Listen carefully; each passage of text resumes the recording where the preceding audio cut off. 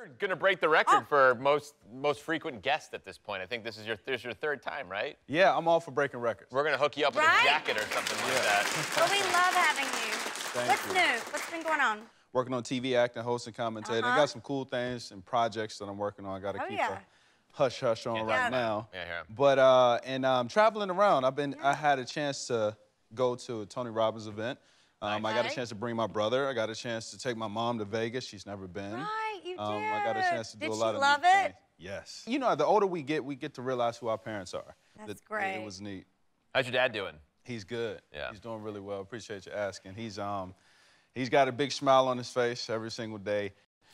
You know, we didn't always have the best of relationships growing up. You know, I always tell people I grew up with a .6 GPA, asthma, fifth string running back, very lost, clueless. I had a struggle with a relationship with my father, but it grew closer the older I got because I started to ask myself and stop blaming him. Right. You know, it's easy to play the victim. Why ain't somebody doing this for me? Why ain't somebody doing this for me? Finally put up a mirror and said, why am I not going to him? Right. And, you know, when he was in the hospital for a length of time, I was about 26 at this point. You know, I said, Dad, I'm going to call you every single night in this hospital while you're there, and I'm going to pray with you. He was like, all right, cool. Like, that's just him.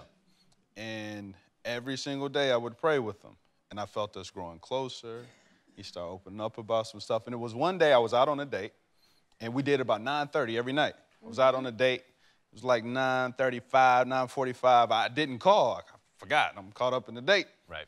And my phone rung.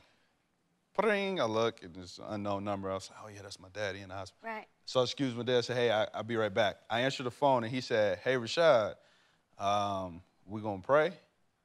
And in that moment, for so many years that I've been begging for that type of feeling, I felt it.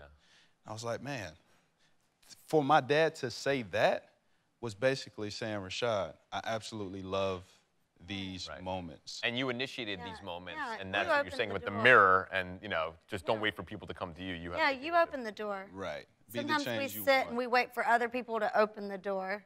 Right. And sometimes we have to take that initiative, and we have to open the door. Absolutely right. And let them in.